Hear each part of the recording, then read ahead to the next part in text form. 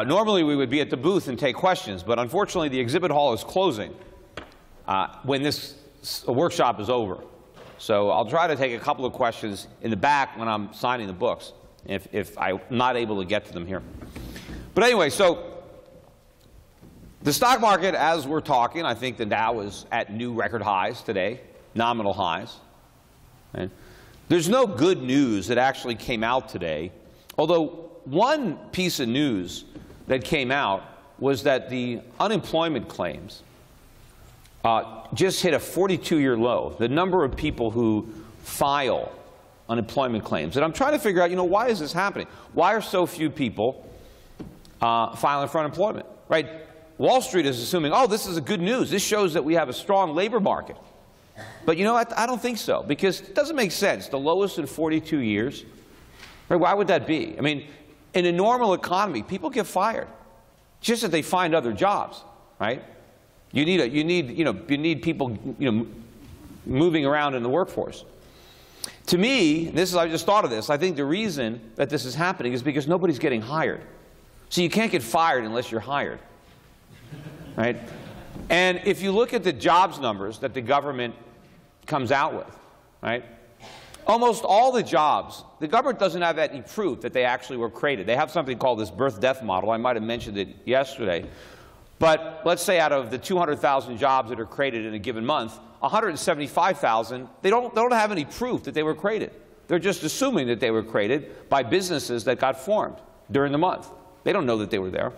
Well, maybe these businesses aren't there. And maybe the fact that so few people are actually getting fired is more evidence that these jobs are just made up. They're just a figment of the imagination of the guys at the Bureau of Labor Statistics. Because it stands to reason, if we're hiring all these people, they're not all going to work out. When you hire somebody, maybe after 3 months or 6 months, you realize, I made a mistake. I'm going to get rid of that guy and hire somebody else. If nobody's getting fired, there's a good chance that not that many people are getting hired. But it just shows you how people don't really look and try to figure out what's going on. Because everybody is convinced that the U.S. economy is recovering, even though it's sicker than it's ever been. Right? As I mentioned yesterday, I'll do a little bit of that today, is that instead of solving the problems that the government created that led to the 2008 financial crisis, they made them all worse. Everybody is congratulating the Federal Reserve for a job well done, and they have no idea how this experiment is going to end. Although to me it's not an experiment at all, because I know how it's going to end, because it's been tried before and it's never worked. It's just that maybe our current leaders are arrogant enough to think that they can make something that's never work, because maybe they're smarter than the other fools who came before them. But they're not any smarter. In fact, they may not even be as smart. But it's still not going to work. But people look at the stock market at record highs. They look at this unemployment rate that has declined, and they think that the economy has recovered. But nothing has happened. We've inflated the stock market, but that doesn't mean the economy is better. Just because stock prices went up. Stock prices went up in the late 1990s. That didn't mean the economy was in good shape. We rolled over into recession. Stock market went up in 2004, 2005, 2006. Did that indicate a healthy economy? No, it was part of the bubble.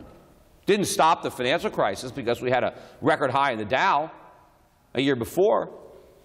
And just because the market is going up, it doesn't mean that the economy is improving. In fact, the policies that the Federal Reserve has used in order to push up the stock market, those are the very policies that have in fact prevented the economy from recovering. Right? That's why Main Street doesn't feel the recovery, because it doesn't actually exist. But when people look at these job numbers and they say, well, there's 4.5% unemployment, 5.5% unemployment, they don't look and say, why is that? They don't realize that the labor force has shrunk, that millions of people are no longer looking for work. They don't have jobs, but they're not looking, and so they're not counted as being unemployed. Millions more are working part-time. They used to be working full-time.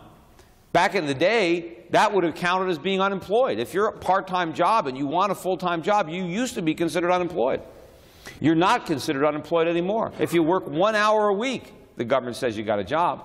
Even if you spend the other 39 hours a week looking for a job, you're not counted as unemployed. So you have this part-time workforce. I meant, in part, that's caused by the desire of employers to avoid Obamacare. When you pass a law that basically says if you have X number of full-time workers, you're subject to this huge cost, what are you telling employers to do? Have less than this number of full-time workers. So businesses are responding to the conditions the government created by changing the nature of their workforce. And if I'm going to have 100 part-time employees instead of 50 full-time employees, I got to hire 50 people, right? Those are jobs that are being created. But I have to reduce the hours of the people I already employ. But the government is forcing you to hire more people by the fact that you have to reduce their hours. And now they claim credit for all these new jobs that are created, right? But these aren't good jobs, right? These are low-paying jobs. A lot of them are part-time jobs. And the real hidden secret of these jobs is that so many of them are going to people who used to be retired. They don't even want to work, but they have to. They need to pay their rent. They need to pay the electric bills. These costs have been rising, and they've got 0% interest on their savings. So a lot of people have to take part-time jobs, and that is the big lie when you have Janet Yellen trying to blame the decline in the labor force on, the retirement of the baby boom. That's just an outright lie. The baby boom can't afford to retire. They're too broke. They're coming out of retirement. The percentage of people in their 60s and 70s working is the highest it's ever been. It's people in their 20s and 30s who are dropping out of the labor force. Right? The people who should be working can't get jobs. The people who should be retiring can't afford to quit or have to go back to jobs that they quit years ago. So you can't just look at the unemployment rate and say the economy is good. And even the stock market. Why is the stock market at record highs? Is it because stock markets have record earnings? No. A lot of these companies have declining sales. Why are the stock prices going up? Because there's not as many shares left outstanding because the companies bought them back. And people look at earnings per share. So if you don't have as many shares, then you can distribute your earnings, even if the earnings are declining, over a smaller share base. Where are these companies getting money to buy back their stock? They're borrowing it. How can they borrow some cheaply? Because of the Fed. So these monetary policies are responsible for the rising stock market, not a vibrant U.S. economy. Some people might say, well, if we have a strong economy, we have a strong stock market. No. The market is going up because of the Fed. The whole phony recovery was because of the Fed. Right? The government, how is the government able to spend all this money? We have huge deficits. Where is the government getting the money for these deficits? From the Fed. Either the Fed was monetizing directly when they were doing the 3 rounds of QE, right? The Fed's balance sheet went up to $4.5 trillion, right? It used to be $700 billion or so. So all that extra money was created and spent by the government. Right? They spent it in the economy to artificially goose the economy. But now we're in debt, right? That was just a short-term fix, but now we're going to have to pay the money back.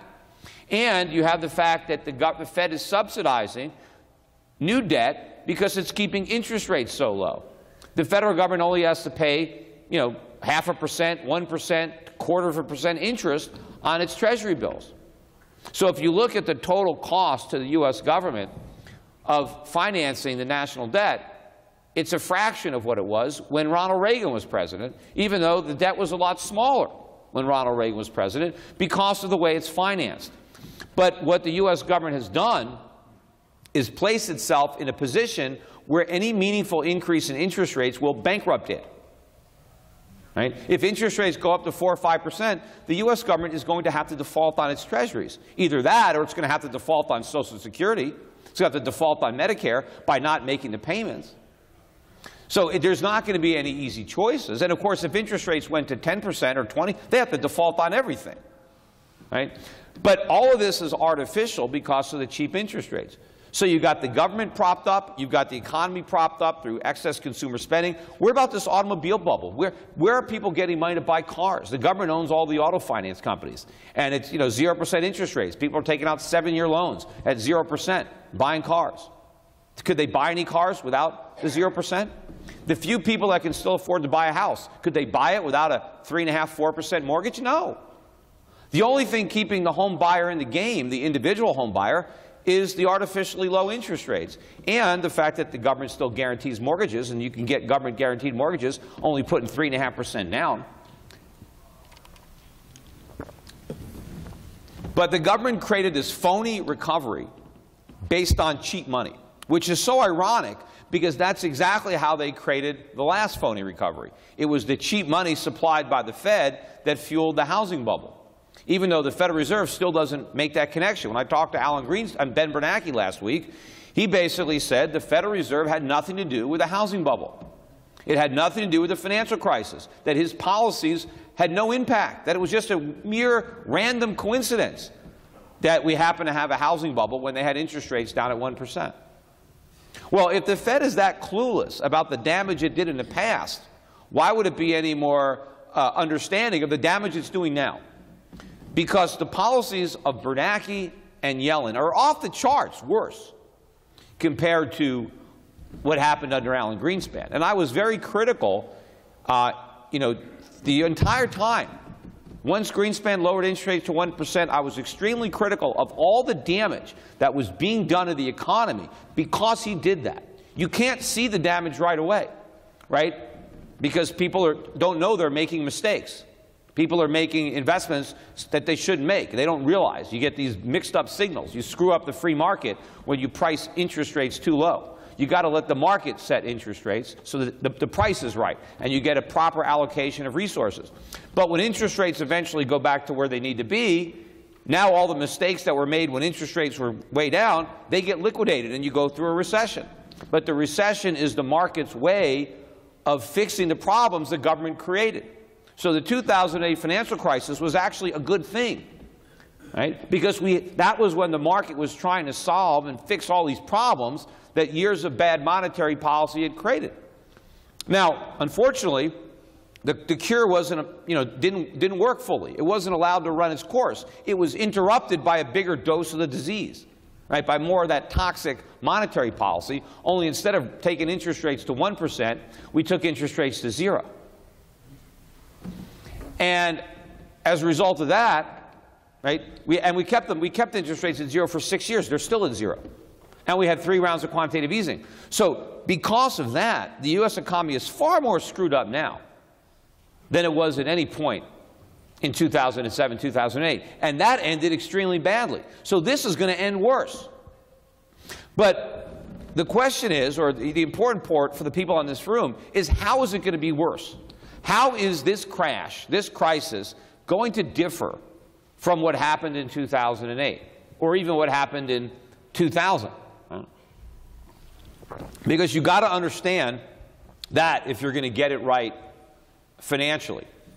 And I believe that the Federal Reserve understands now that this bubble economy is too big to pop. Right? Now, why do I think they know it this time?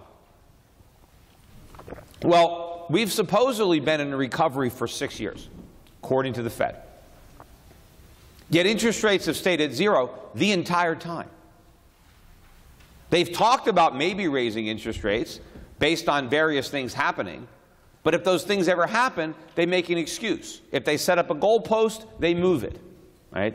And then they play these word games. They'll be patient. They're going to wait a considerable time period. Yet they haven't raised interest rates from 0, not even to 0.25 or 0.15. So to me, it seems that they're never going to raise rates, and I've been saying that for years. The markets don't know that. The markets just expect the Fed's going to raise rates. But what they don't know is that they can't, because they don't understand the nature of the bubble. If we had a real economy, we could raise rates, but we don't. We have an economy dependent on cheap money. And it has to be really cheap, because if you've been at 0% for 6 years and you get all kinds of debt based on that, right? You can't even raise interest rates to 2% or 3% because it's not cheap enough. Right? You're hooked on a certain amount. Right? If you're addicted to heroin and your pusher just gives you, half of what you're used to, it's still heroin, but it's not enough heroin. Your body needs what it's accustomed to. This economy is too levered up to even withstand 2 or 3% interest rates. Right? So I think the Fed has been bluffing the entire time about rates. Meanwhile, everybody's been expecting, well, the economy's going to get better, the economy's going to get better, and then the Fed's going to raise rates. Well, we've already passed the peak of the recovery, and we're headed back into recession right now. People are still in denial about the fact that the U.S. economy is headed for recession. Personally, I think it's been a recession the entire recovery, because I don't think the numbers have been accurate, because the economy has only been growing about 2% a year. That's, each year 2.1, 2.2, one year was 1.6, ever since 2000, the recovery began. But that's because the government assumes that inflation is basically non-existent. Well, what if the inflation rate is really 3 or 4%? What if the numbers that we're getting are not accurate? Well, then the economy is contracting. We've been in a depression. And it certainly feels like a depression to most people, right? And if the labor force is shrinking, if you look at real income, it's declining, real household net worth going down, home ownership, the lowest it's been since 30 years. I mean, people are broke. Something like I read that 25% of people who are renting now are spending half their income on their house, on their rent. I mean, that's the highest it's ever been. The number of Americans living paycheck to paycheck is the highest it's ever been. Half the Americans have no savings. We have record numbers of people on food stamps and on welfare. I mean, how can that be? And on disability? I mean, we have more people collecting food stamps now than when the recovery began. I mean, how do you have a recovery that puts people into poverty? It should be lifting them out. So the anecdotal evidence suggests that the economy has been in contraction, right? And how does the government, fake the numbers? Because the GDP deflator is actually lower than the CPI. In fact, for the first quarter, they assumed that inflation was negative. Right? They said inflation was minus 0.1, that the cost of living went down in the first 3 months of this year. And they needed that just to get the GDP to go up slightly, which, of course, they're going to be revising it down. So I think we've been in a depression this entire time, because I don't think the U.S. economy has grown at all. But people think that it has. But even that slow growth is slowing down. And if the Fed wasn't able to raise interest rates back then, how are they going to do it now? 2015 is probably going to be a much slower year for GDP growth than 2014. In fact, it's very possible that the recession is already started, because Q1 is going to be a big negative number. And Q2 may be negative also. And when we first started getting information about the first quarter, people are blaming it on the weather, right? But it's not the weather. That's just an excuse, because people don't want to acknowledge the situation. Now, when it's revealed that the economy is a lot weaker than people thought, there's going to be calls for the Fed to stimulate the economy. Right? Especially since everybody thinks that what they did worked. And so they're going to do it again, which is QE4, which is coming. And nobody's expecting that, although nobody expected QE3 either, or QE2. I did. Right? And in fact, the minute they did QE1, I was saying, well, they're going to do QE2. Right? I was saying they're going to have more QEs than Rocky movies. How did I know that? Right? How did I know that? There's been 6 Rocky movies, right? How did I know they would do all these QEs? Because I knew they wouldn't work. And in fact, it's more than just not working. It actually makes the problem worse. It's like putting out a fire with gasoline. I know that if you throw gasoline on the fire, not only won't the fire go out, but you're going to have a bigger fire on your hands. And if your solution is to throw more gas on that bigger fire, right? If I know that every time the fire comes back, all you can do is throw gasoline on it and assume that it's not going out because you didn't throw on enough. Right? So they're going to say, look, it almost worked. We were almost there. We just didn't have it big enough. We did do another round of QE that's even bigger than the last one. And then we'll get escape velocity. Then we'll be able to stop. Right? Like it's like if I just drink enough alcohol, I can stop drinking and stay drunk. Right? It doesn't work that way.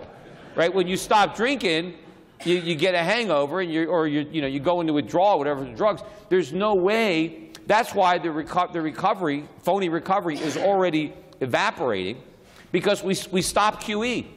Having 0% interest rates isn't even enough. We need that constant Fed pumping more money in, buying up more bonds, buying up more mortgages to keep this phony economy from imploding.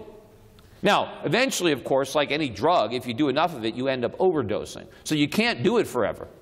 And the longer you do it, the worse it's going to be when you stop. And, of course, the worse it's going to be if you never stop. Right? So that's the predicament that we're in. We can't stop. But if we, it's like we're in this bicycle and we're going towards a cliff, right? And they would say, like, quantitative easing, that's like the training wheels on this bicycle. And they would say, let's take these training wheels off because we don't need them anymore.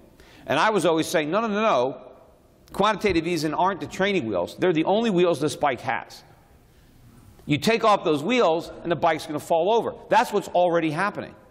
But I said you got to take off the wheels because falling over is better than going over the cliff, because that's where the bike is headed if we don't take off the wheels. But either way, the rider is going to get hurt. But I think it's better to fall off than go over a cliff, because that's where you're probably going to die. But we're probably going to go over that cliff. But as investors, we want to get off that bike, right? So what's going to happen is sometime probably in 2015, all of this talk about rate hikes are going to be gone. Right now, people are speculating, are they going to raise rates in June? Are they going to raise rates in September?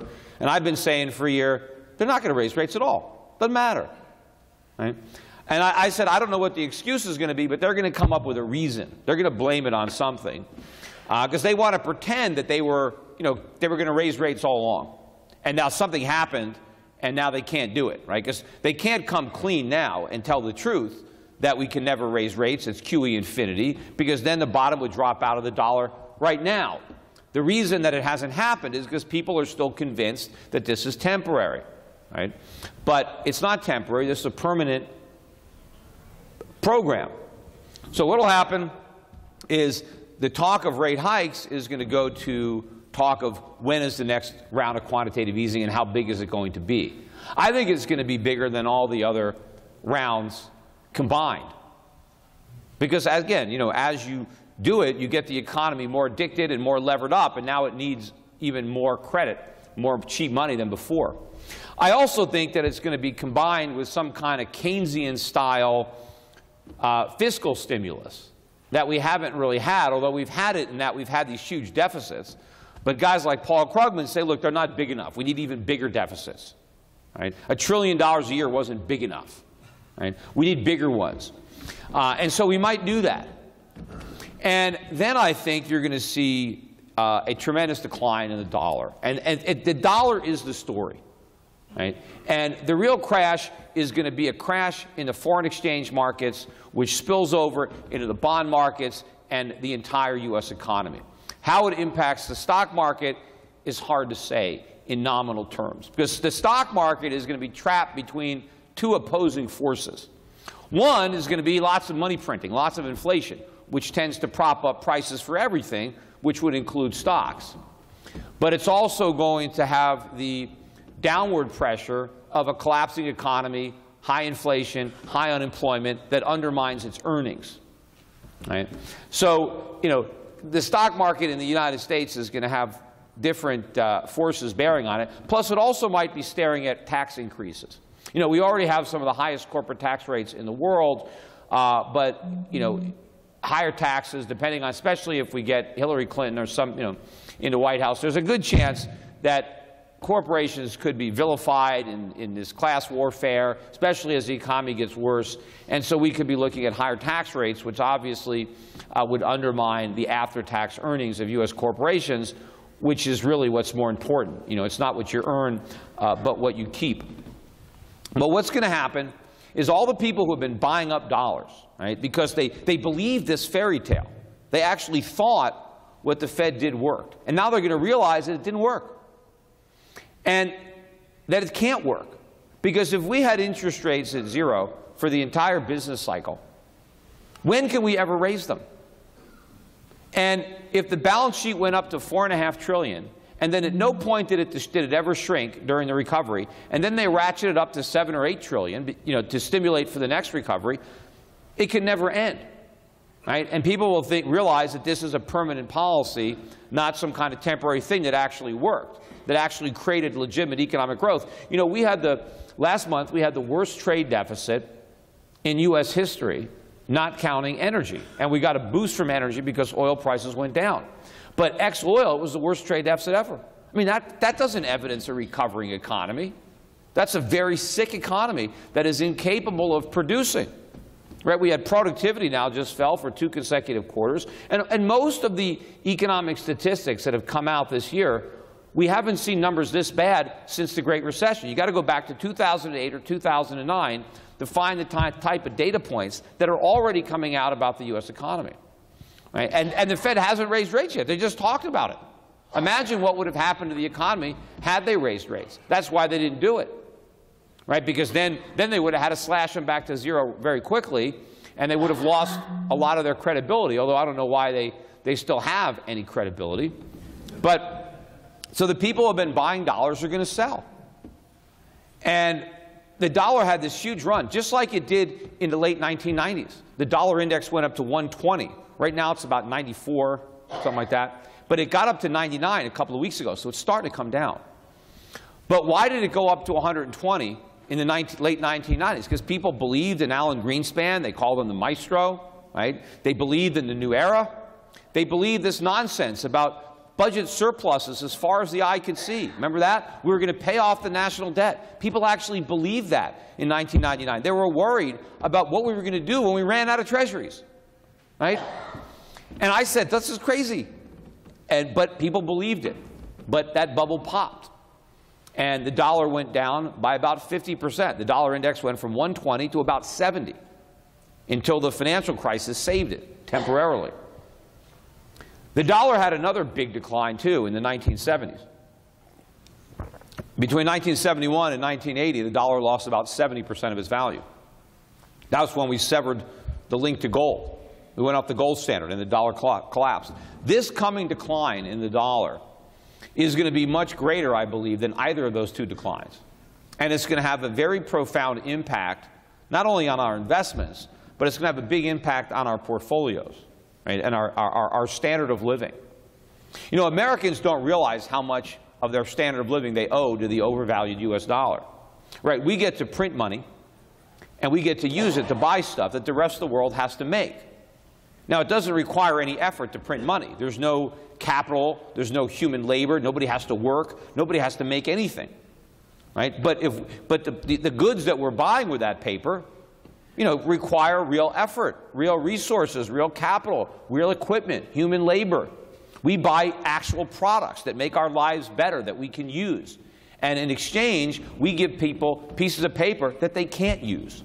The only thing that they can do with dollars is get more dollars, right? They buy a treasury, and now we pay them interest. And when the treasury matures, we give them more, you know, we have them roll it over, and they just give us the money back. They buy more treasuries, right? They can't buy any products because we're not making enough products for our trading partners to, you know, square their books. So we have a huge benefit. We get to live an artificial standard because we get to consume without having to produce. Producing is the hard part. Consumption is the easy part. It's the fun part. It's the reward. We've got the rest of the world doing our work. But when this dollar tanks, and people realize that we have no ability to stop it from falling. Look at, the Russians had to raise interest rates to 17%, you know, a month ago to stop the ruble from going down. We raised interest rates to 20% in 1980. That's what stopped the dollar from falling. It had a 70% decline. We finally halted the decline by raising interest rates to 20%. We have no ability to do that anymore. We simply have too much debt at too short a maturity. So the only thing that they can do, if the government wants to postpone this, they have to sacrifice the dollar. That's all they can do. Right? If they want to stop the stock market from imploding, if they raised interest rates at this point, if they let interest rates go back to normal, if they went back to where they were in 2007 before the financial crisis, the Fed were to move rates back up to about 5%, that would usher in a much worse financial crisis than the one we had last time. It would be so bad that not only would banks fail, but the depositors would actually lose their money, because the FDIC would not have enough reserves to make anybody whole, and they couldn't get the money from the Fed, because the Fed would be bankrupted itself. If interest rates went to 5%, the Fed is going to have a $1 trillion loss on its portfolio. What do you think bonds are worth? If the Fed has got a 30-year government bond yielding 2.5%, and the 30-year bonds are yielding, in a 5% short-term rate, the 30-year bonds are yielding 6 or 7, what do you think your bond is worth that's yielding 2.5%? right? The Federal Reserve is broke itself. The government also is broke. The government has to default on its treasury bonds. I mean, it would be nothing like 2008. It would be so much worse, right? So the only way that they can prevent that from happening is to sacrifice the dollar, because they can buy up stocks, they can buy up bonds, they can keep expanding the money supply and preventing all these prices from falling. They can do that indefinitely, but the one price they can't control is the value of the dollar. Because eventually all the dollars they have to print to buy up everything else, I mean, if no one wants that money, then the dollar crashes. And that's what you have to prepare yourself for. And initially, when the dollar really starts to decline, and I think, once we take out 70 in that dollar index, if we go right now, I said we're at 94, if we end up in recession, if these next few quarters come out weak, right, and they can't excuse it based on the weather, and we end up in recession, the dollar's going to tank. I mean, it could lose between now and mid-year, it could lose another 10 or 20% of its value. And that's just getting started. Because then once we have to launch another round of QE, right, that's when it's really going to go down. And of course, this is going to cause gold to just take off from this. It's been basing around the 1,200 level for a couple of years now. Gold went from under 300 up to 1,900, right? Had like a 12-year run, uninterrupted run. You finally got some of the mainstream investors that piled in the gold once it kind of got up to 1,500, 1,600. So they kind of got in late to that party, and they've all left now. So all those speculators are gone, and now you actually have some short sellers in the gold market. But all the gold that they sold has been absorbed by China and places like that. So that gold's not going to be resurfacing. When the speculators want to buy their gold back, there's no gold around, right, to buy. And a surging gold price is also going to further undermine the dollar, because as people see the price of gold rising, that causes them to lose even more confidence in the dollar. But when they realize that the Fed has no ability to control inflation, right, that if inflation gets to 4 or 5%, the way they measure it, right, if it gets there, that there's nothing that they can do about it, because they can't raise rates. And in fact, I'm certain that they've already tried to, lay a foundation for inflation, to get people to accept inflation by trying to create this false, enemy of deflation, right? They say we need to fight deflation, right? Why do they need to fight the cost of living going down? I mean, what's wrong with the cost of living going down? Nothing. That's what makes people wealthier. That's evidence of a growing economy, a vibrant economy. People can buy more stuff for less money. But they're trying to convince us that we need prices to go up. That, if your landlord raises your rent, that's a good thing. The worst thing that your landlord can do is tell you that your rent's going to be lower, right? Or if you go to the store, if the prices, I mean, businessmen have sales all the time, but according to the government, they should mark stuff up instead of down and hope people come rushing to buy the higher prices, right? People respond to low prices because they don't have an infinite amount of money. The reason the government is trying to make this stuff up and try to pretend, right, that falling prices are bad is because they know prices are going to rise. And they want to get the public to accept a higher rate of inflation, even though the public is already complaining about prices rising too rapidly. They're just looking at the official measure of inflation. But as that inflation rate moves up, and right now the Fed has this 2%. They used to have 2% used to be kind of like a benchmark where if it got to 2%, that meant you had too much inflation. It wasn't that if you had 1%, you needed to make it go up to 2%, but now they're acting like 2% is a target that they're trying to hit. That if you have less than 2%, the Fed has to do something to make the inflation 2%. But they're saying, if it gets above 2%, they might raise rates. No, they won't. Just like they never raised rates when unemployment got below 6.5. When it gets to 2, they'll let it go to 2.5. They'll let it go to 3. Because they can never get out in front of it. If inflation is 3% and you want to bring it back down, you can't raise interest rates at 25 basis points. If inflation is at 3, you got to go to 4 or 5 if you want to bend that curve. You got to get out ahead of it. And then if they let inflation get to 5, they got to go to 7 or 8. But we can't do that. So when people perceive this, right, then the dollar is going to tank. It's going to just accelerate. And now the Fed is going to have to print even more dollars because interest rates are going to start to rise on all the bonds they're not buying. Let's say the Fed is buying treasuries, right? What about corporate bonds? If inflation is running at 5 and 6% and you got a corporate bond that's yielding 4%, you got to sell it, right? And now corporate rates are going to be under pressure. Corporations can't borrow money now. They're low level. So now what is the Fed going to do? What, are they going to buy corporate bonds? What about municipalities? What are they going to do? All these states are loaded up with debt, and the states are dependent on cheap cost of financing that debt. Well, if inflation picks up, they can't borrow money cheap anymore unless they get it from the Fed. So pretty soon the Federal Reserve becomes the buyer of only resort. It's not the buyer of last resort. So the balance sheet is ballooning. The money supply is screaming, and there's nobody who wants these dollars. So where could the dollar index go? 60, 50, 40, 20? Who knows how much lower it could go to 0, or practically, if they don't do anything about it. But what you have to do is prepare for it. And understand that the dollar collapsing is not a bad thing for the rest of the world. It is a horrible thing for Americans, because that's all most Americans have, is dollars.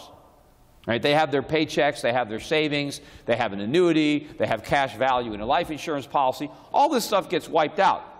And these are the people who are going to be left holding the bag from all these government programs. Look, when the government borrows more money than it can repay, there's two choices: an honest default or inflation. And they don't have the integrity for an honest default. That's not going to happen.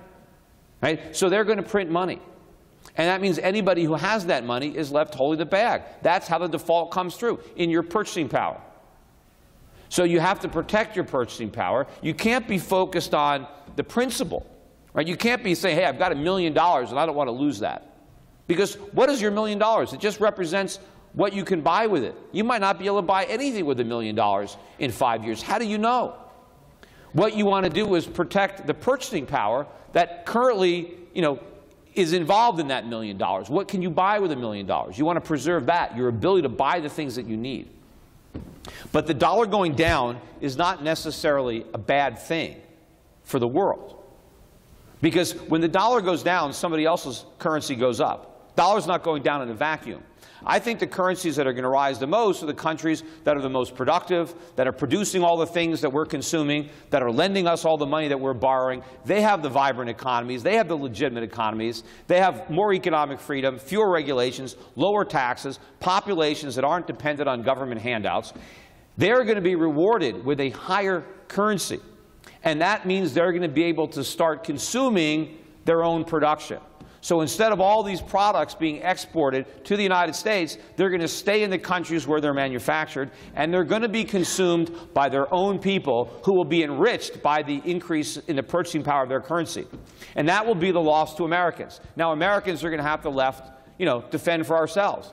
We're going to have to produce stuff if we want to consume it, and that's going to be pretty much impossible. We don't have the infrastructure. We don't have the factories. We don't have the trained workforce.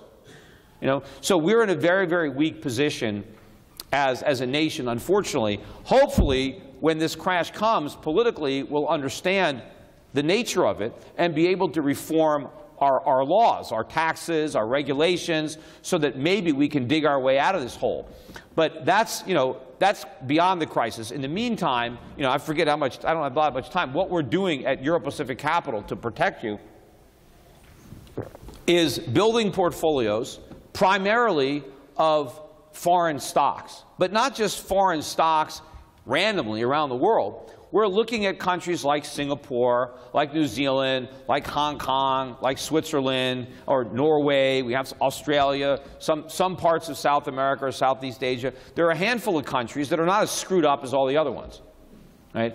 Where their governments are not nearly as reckless. Their central banks are far less profligate, where they have high savings rates, lower taxes, fewer regulations, and we find good assets, good solid companies in those countries, utility companies, telecommunication companies, infrastructure, resource companies, companies that pay good dividends, right?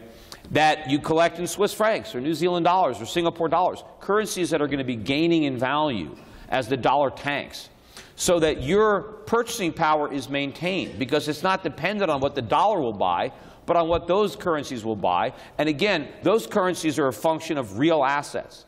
So even if there's inflation there, you have a hard asset, an actual company with infrastructure and plant and equipment that has value and can raise prices. But you also want to recognize that you have to own companies that are positioned to benefit from the emerging market consumer. The American consumer is done, right? Remember the expression, shop till you drop, right? We did it, right? So we're not going to be shopping, right? But other people will be. The people who have been saving their money, they'll be shopping. The people who can buy things without a credit card, right? They'll be the ones doing the shopping. So you have to own companies that are going to profit from that change. Right? So you've got to be invested outside the United States. And what we do that's differently at Euro Pacific Capital is we don't just buy foreign stocks that have an ADR on the U.S. market. The best companies, the best valued companies, don't bother to list on the New York Stock Exchange. So you can't find them if your universe is limited to what's trading in America. So we buy stocks for you directly in foreign markets. And the way we do it differently than other brokerage firms is we don't do it through market makers in the U.S. We do it directly in those markets, and we save you a lot of money because we bypass the U.S. market makers. And you can work with us in two ways. You can have a brokerage account, or you can have a managed account where I manage your portfolio. The minimum for a managed account is $250,000. It's an individual portfolio of foreign stocks. If you can't meet that minimum, I can still manage your money because I have a portfolio of mutual funds. We have 7 mutual funds under the Euro Pacific Capital family. All of these funds are managed with a value-oriented focus and trying to position you for the way the world is going to look. Not the way it looks now, but the way it's going to look in a few years when you have this dollar crisis and this U.S. crisis, and the nature and character of the economy, the global economy, changes. So we have funds that focus on the emerging markets. We have funds that focus on dividend-paying foreign stocks. I have a gold fund. That's another part of our strategy, is in the precious metals. I think everybody should have some of their money in physical gold, maybe 5 or 10%, own some actual gold and silver that you have. But I also think there's an incredible opportunity right now in mining stocks. I think there are a lot of stocks, that were up in the last run of the mining stocks from 1999 to 2008. You had stocks up 5 to 10-fold, some more. I think this time around you're going to have stocks up 20-fold or more, 50-fold. I mean, there's going to be such an explosive move because these stocks are priced for a collapse in the price of gold based on people who don't understand what's happening in the U.S. economy. So you want to have some exposure to that sector because I think the type of returns that are going to be delivered there are going to be enormous. But I also think you're going to get tremendous returns outside the gold sector, just being invested in these foreign stocks, because not only do you get the appreciation of the stocks, and if we're buying stocks at good values that are not trading at inflated PEs like the U.S. market, and these foreign markets too, the people who run the companies are compensated fairly. They don't just get a bunch of stock options like we do in America. They're actually running their companies for the long-term interest of their shareholders, right? So you have better corporate governance, and in these countries, and much lower tax rates. Corporate taxes in these other countries are lower, and almost all the stocks that we own, when we get our dividends, they're qualified dividends. So you still get the lower U.S. tax on income that was taxed at a lower foreign corporate rate. So it's much easier to get value and to get 5, 6, 7, 8% dividends when you're investing in other countries that treat their corporations a lot better, and where the management is incentivized to reward shareholders with an actual dividend instead of just a promise of stock appreciation that may not materialize. So you're still going to get growth in our stocks, you're going to get the dividends, and you get the foreign exchange. And right now it's a great time to be adopting my strategy because you had this rally in the dollar, 20, 30% rally in the dollar that is not going to last, and is purely based on the anticipation of a recovery that's never going to be there. It's like a mirage of a recovery.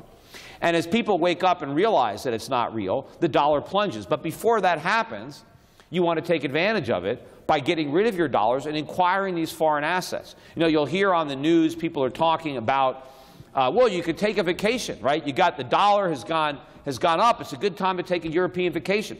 It's a better time to buy assets in Europe, right? In Switzerland or in Norway, because these currencies have gone down. And it gives you an opportunity. And the only reason they've gone down, or those currencies have gone down, is because speculators have pushed them down based on the anticipation of higher U.S. interest rates, and also based on the belief that these other countries are going to keep their rates low. They're not. Other countries are probably going to start raising rates. I think a lot of the countries that lowered interest rates this year are going to be raising their rates next year. Countries like Canada or Norway or New Zealand or Sweden or Switzerland or Germany, all these countries are going to be raising rates because inflation is going to be picking up.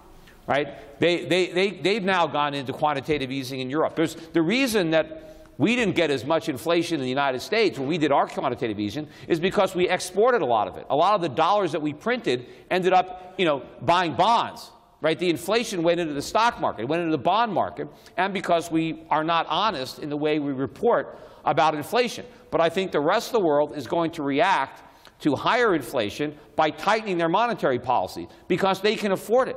America is unique in that we can't afford. Is that zero back there? Is that what you're holding up? Because I don't have my glasses.